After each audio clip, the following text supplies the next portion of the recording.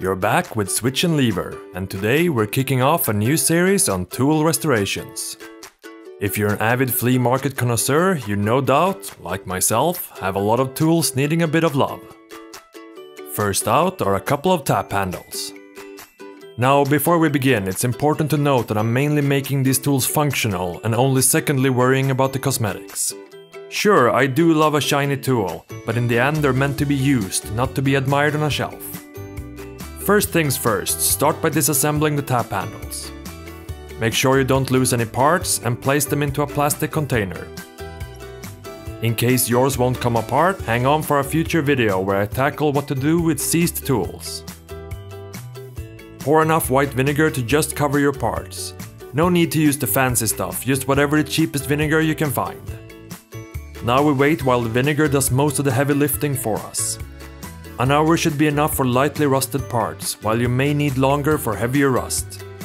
Vinegar does a great job at lifting the rust, especially surface rust like this.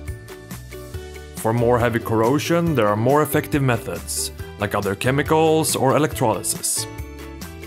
Since vinegar can slightly etch the surface finish, I kept the nose cap of one of the tap handles out until just the end, to prevent the finish from being ruined but still give the vinegar time to work inside the threads. You can of course also mask off areas you don't want the vinegar to get to if you're more concerned than me.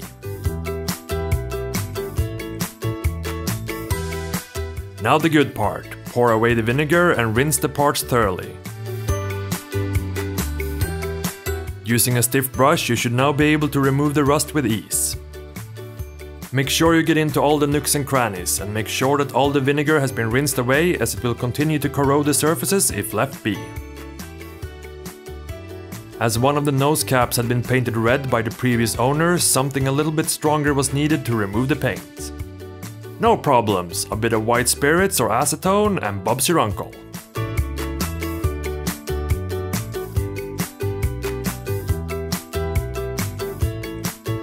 To get some shine back to the surfaces, you can polish them up or use Scotch-Brite to brush the surfaces lightly. It should also help to remove any lingering rust in hard-to-reach places like the threads or the knurls.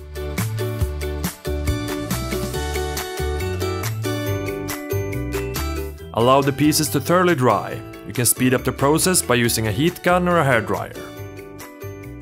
Don't just leave them around, as they will start to corrode quickly if you do not protect them.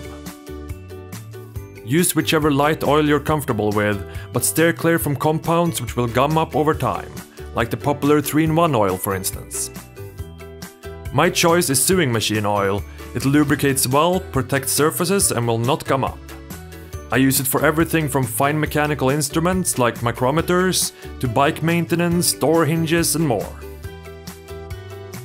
Make sure you cover all surfaces, internal and external, and don't worry about using too much oil.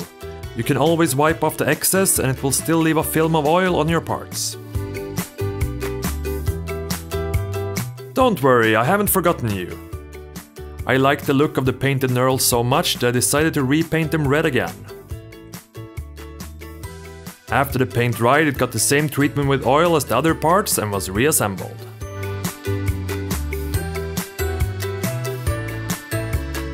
The rust is gone and my tap handles look a lot better and operate smoothly again. I hope you enjoyed the restoration. Stay tuned for more videos like it in the future as I work through my pile of tools in need of love. While you wait, there are always more videos which you can use as procrastination material. Come on, what's one more video?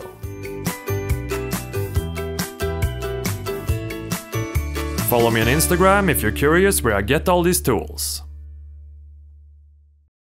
Until next time!